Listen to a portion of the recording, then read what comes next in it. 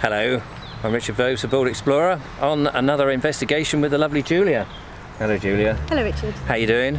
I'm alright, thank you. Yourself? Yeah, good. We are in Cowfold today. We thought we'd have a look at another village. We haven't done a village for a while. No. And hoping that it's going to be reasonably quiet because it's locked down and we're just doing our exercise, just so you know.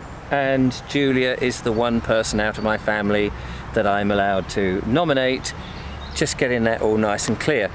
So, Julia, behind us, yes, we are at the church. St. Peter's Church. St. Peter's Church. You've been doing lots of research. I wouldn't say lots, but I've been doing some research. Fantastic. Yes. So tell me about St. Peter's Church. Well, the oldest parts are the chancel and the nave at 13th century, and then the tower is about 15th century. And inside, isn't there, we can't go in the churches No. at the moment, unless it's just for private prayer, but isn't there a famous brass? I remember looking Yes. on the local history website, and there's a famous brass. There are a few treasures in there, but the brass is one of them. It is of Thomas Nelland. I'm not sure if I'm pronouncing that right. But, and it's about 8 foot long, and I think it's under the carpet, but I don't think you can. Locked away underneath somewhere. Yeah, because people used to come far and wide to do brass rubbings. Yeah, I think also there was some like treasure hunters were trying to take pieces of it. Oh, really? Yeah. That's not so good, is it? No. Well, shall we go up and have a look at the church and have a look Yeah. round, and then we'll go and have a look round Cowfold itself. Sounds good to me.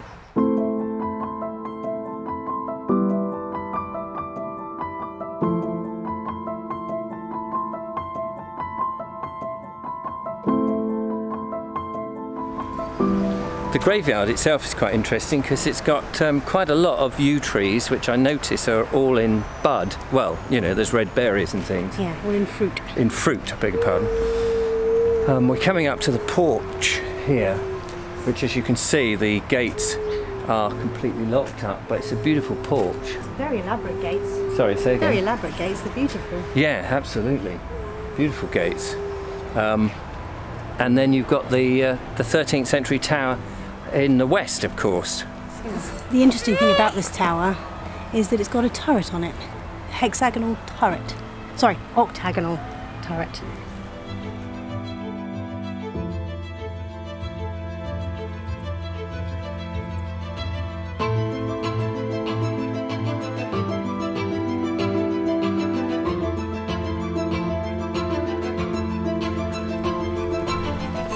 This is the west entrance here, which is a bit dark there, but I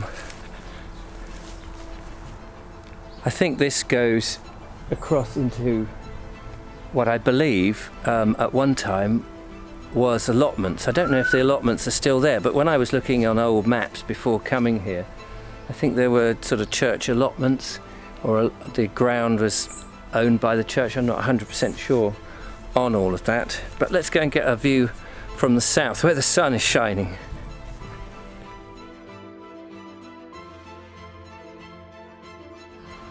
We just moved down to the west side of the graveyard here, and we noticed this fence with all these carvings in. Yeah. Now, I've never seen that before in a churchyard. It's quite unusual, and I think it's either names of families or the farm places that have contributed to. Yeah, the church. I mean, they look like they've been carved quite recently, but maybe that's a bit of a tradition here in Cowfold. Maybe. Who knows? Oh, and we should say Cowfold, the name. Did look this up in a book on Sussex place names. Yeah. And it just said, oh yeah, the name is self-explanatory, which presumably means it was a fold or an area where cattle was kept. Yeah, I mean... For one of the manor houses, presumably, in the area. I mean, the way I think of it is, I mean, fold could be field or feld, and cow, either cow or cull, could have been where they culled them. I don't know. No, yeah. If anyone does know, please let us know. But I think there were big manor houses around, so this may have been just a holding place for cattle, who knows. But behind us, I don't know whether these are the oldest houses, but there's a beautiful run of picturesque houses here. I think they're known as Margaret houses, named after a woman called Margaret in 1929 who bought one of them. And they're nicer this side to see them because they're quieter, because otherwise you're on the A272 road and it's very, very busy, even during lockdown. Yeah. And I believe that one of them, and I'm not sure which, was the original poorhouse. Oh, right. Or the old workhouse. So fascinating to see them, but I think they date from something like 1600s, early 1600s, and they've been, you know, renovated and all that over the time. I must admit, one of them is up for sale. Oh, is it? Yeah, no, it is. And I've had a quick look around on the... You sent me the link, and it was it 299,000, just under 300,000? Quaint looking house though. Yeah, quite narrow, but very, very characterful. I like that. Characterful. Yeah, characterful. What is it? What does that mean, characterful? I like that on those websites now that you can go and check out some houses, even after they've been sold. You can check out how it looks on the inside. It must be great for historians to you know, without knocking on someone's door going, excuse me, can I come in and have a look around? Yeah, no, definitely. So that's the parade of shops. Now, shall we head back? Because all the time I've been to Cowfold, I've just gone through it. It's got 2 roundabouts, it's got 4 roads, north and south, and it gets quite busy. But shall we go and have a look at that? Come on.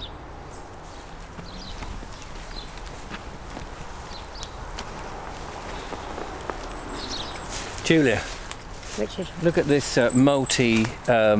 trunked. I nearly called it a multi-stemmed. They're multi-trunk beech.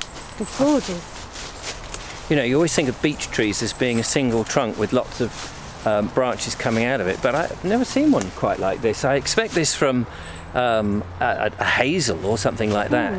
Makes you wonder what caused it to do this. Yeah. But a beautiful tree. Sorry, we were on our way to the high street, but...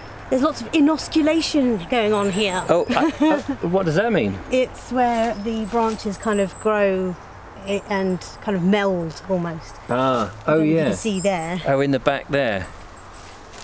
They're sort of fused together, haven't they? Yeah.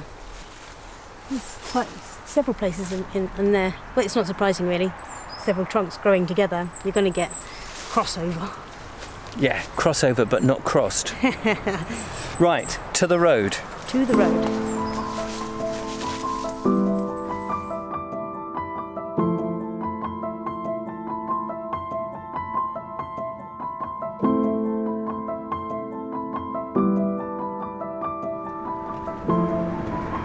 Going through the lich gate. I'll open the gate for you, lovely Julia. Thank you kindly, lovely Richard.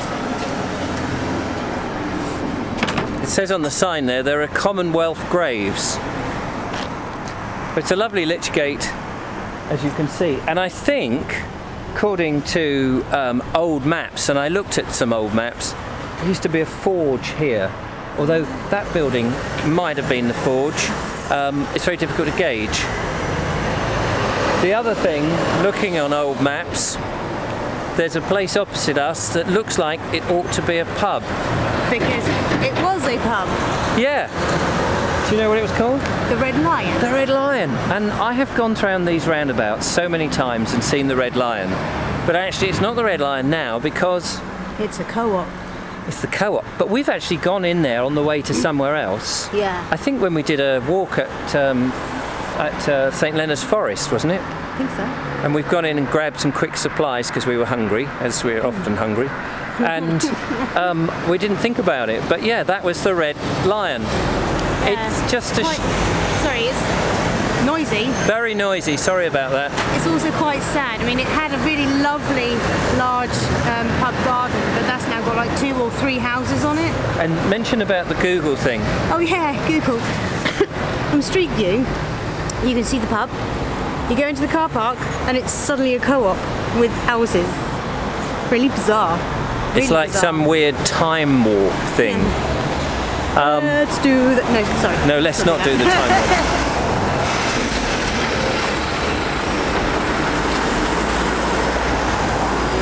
This rather splendid house is just on the corner.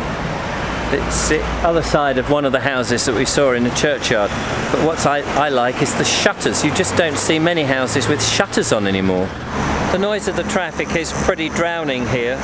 I don't know how people can put up with it when these great big lorries like that are thundering through. This is the Horsham to Brighton road, really. Not the London to Brighton road, but it's a sort of alternative down to Shoreham, through from Hand Cross down to Henfield and all those sort of places.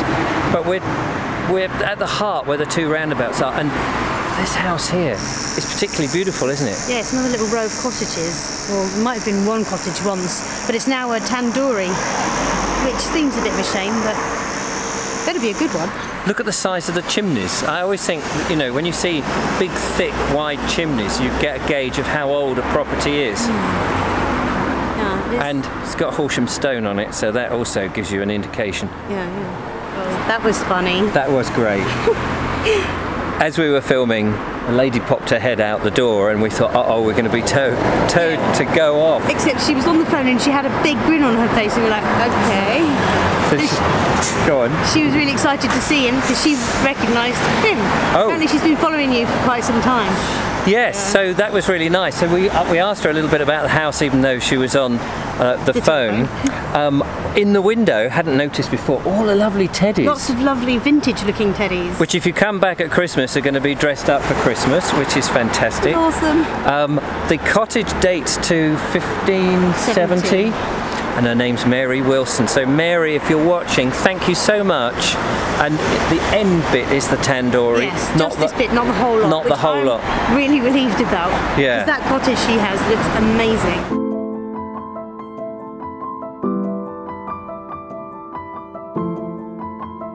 Opposite us is the town hall. Yeah.